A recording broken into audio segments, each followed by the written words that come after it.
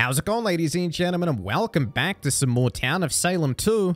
In this video, we'll be going through the new patch notes that just dropped. So without further ado, let's jump right in. So they've added a new feature called Ghost Games. Added Ghost Games. This new feature allows you to earn ghost points every time you die, and use those points to play mini-games. You can play Death Guess and try to guess who will die next. Or you can Death Roll and try to outroll your opponent. I really like that they added this. Actually gives you something to do in the graveyard while you wait. Gambling on who's going to die next is really fun. Improvements. Serial Killer will no longer get 2 stacks of Bloodlust when they attack a role blocker that visited them. So this is actually a Serial Killer nerf, because sometimes a Serial Killer could get Bloodlust by night 2 if they kill the role blocker and someone else on night 1. So Serial Killer gets nerfed. Admirer Protection will save a Bodyguard from a duel now.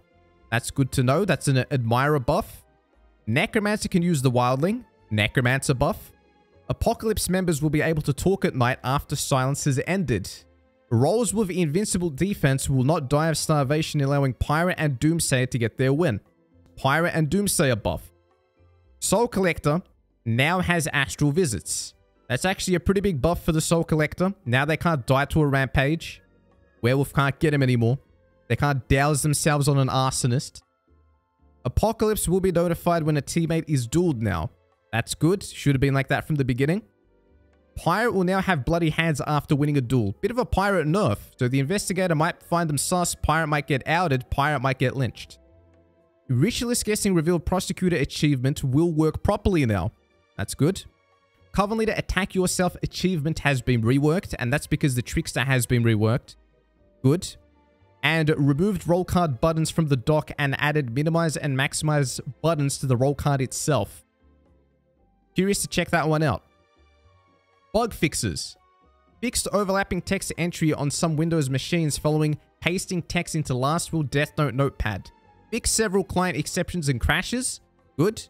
Fixed name error for Jester when they do not select the haunt target. Cool. Fixed bug where Pirate was getting an achievement meant for Pestilence losing a duel. That's kind of funny. Fixed a variety of achievements with duplicate names or misspellings. Nice.